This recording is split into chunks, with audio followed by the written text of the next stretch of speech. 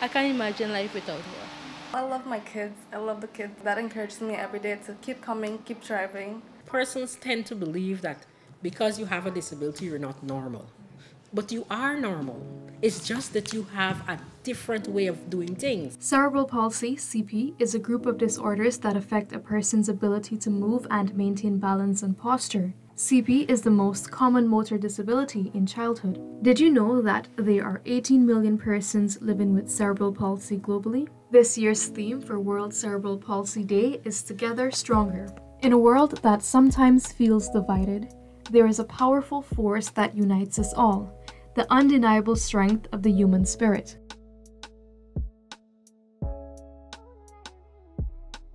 Meet Nehemiah, a brave young soul who faces challenges most of us can't even imagine. He was born with cerebral palsy, but what this family has discovered is that cerebral palsy doesn't define him. It's just a part of his incredible journey. I like to get the experience because, living with my grandson and getting this kind of a situation, it gives me more courage and more strength, to deal with not only my grandson alone, but other children. Among Guyana's many healthcare facilities, there is a cherished place known as the Ptolemy Reid Rehabilitation Center, a beacon of hope for numerous families and Guyana's sole pediatric facility dedicated to children with disabilities. Here in Guyana, we have quite a few persons who are affected with cerebral palsy, and here at the center, we provide rehabilitation services for those persons along with school and daycare facilities. From the time he started, he had this muscle problem and this couldn't sit up straight and, the kind of thing. But now I find it better. It's getting better every day. Cerebral palsy doesn't diminish the love, joy, and hope that radiates from Nehemiah's family.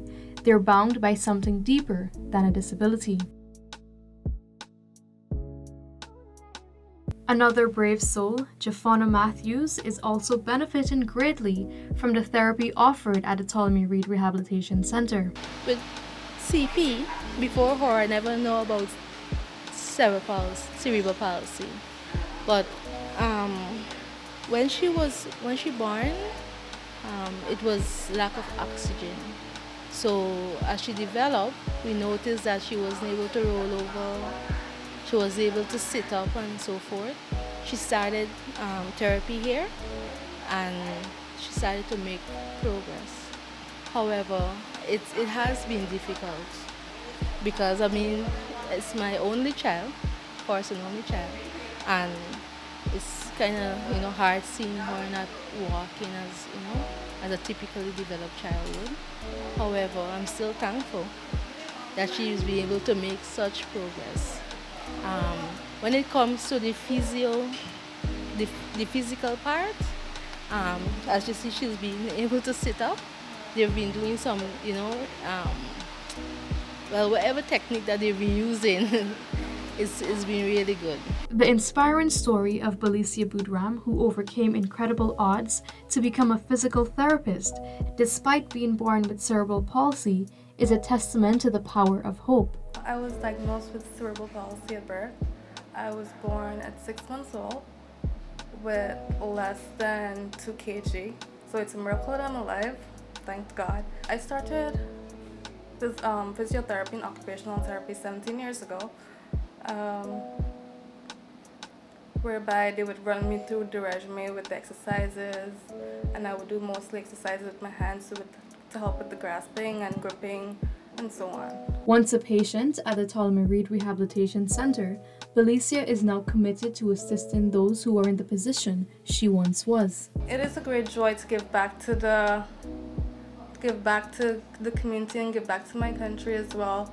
For somebody living, I won't say living with a disability because I don't really consider myself as being, disabled, but it gives me joy and it gives me pleasure that I can motivate others, kids with disability, kids that are normal, but they feel a sense of unwantedness just because of by the way they speak, maybe maybe the way how they walk, how their hand is. By being kind and compassionate to those living with disabilities, we not only enhance their lives but also enrich our own. Together, we can build a more inclusive and loving society where everyone's unique abilities shine. Another remarkable program offered by the Ptolemy Reed Rehabilitation Center ensures that children receive walkers, wheelchairs, and other necessary assistive devices free of charge. Depending on the severity of the condition, the child may need a wheelchair, and these are available. If the child needs any other assistive device or orthosis or prosthesis, they can also access that here at the center. As a nation, we can collectively contribute to fostering an inclusive society by establishing an environment where individuals with cerebral palsy or any other disability have easy access and opportunities. I would like to let the nation know that making your environment barrier-free is what is the specific message that we would like to bring over today, World Cerebral Palsy Day. We would like to bring over the issue that persons make their entrances, make their passages free, barrier-free for persons with disabilities, more so persons with cerebral palsy. Imagine for a moment the difference we can make by being more inclusive, understanding, and patient. By extending our kindness, we create a more inclusive society where everyone, regardless of their abilities, can thrive. For kids living with cerebral palsy and other disabilities, they shouldn't feel less worthy of themselves. They should always feel included into society because they're no different to a normal, regular person. I desire whatever happened to me and the way that I made progress, I would want it for them. Like, reach for the stars. You know, anything is possible. Even though that person may appear to be different from you or what you think is normal, they're still a person. We still have to be inclusive and encourage them to come out and to participate. We're always encouraging persons here at the center to participate, and we give lots of support if there's someone that needs support or guidance on where to go and the different facilities that they can access. They can always feel free to reach out to us and we can guide them and advise them accordingly. Even though it may not be a case where they may need therapy, we can advise them about the different ministries that offer different support, because different ministries also offer support. Their training programs for preteens as well. We also have a vocational training unit where we do training for preteens as well. So there are lots of opportunities out there still, and it's not a case where you should look down on it and discriminate on the person and think that it's a life sentence. It also depends on the severity of the condition. So you might have some persons that don't have such severe cerebral palsy that can be incorporated in society. They can find meaningful jobs. They can contribute. So if you do have a child that's diagnosed with that, don't think of it as the end of the world.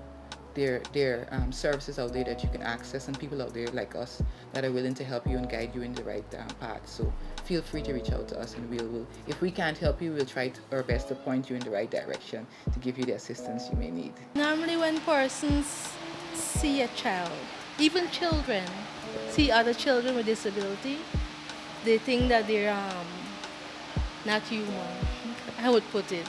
But I think that if they introduce it into the schools from a young age, they can be able to understand what it means for children and people living with disability and be able to treat them better, and so they can be part of society and be comfortable. If you see someone with cerebral palsy, and most of the time they cannot walk properly, they cannot control the movement of their hands or feet or something like that, you're not to just sneer at them or anything like that. You have to realize this is a human being. The human rights aspect of you must come out at this point in time.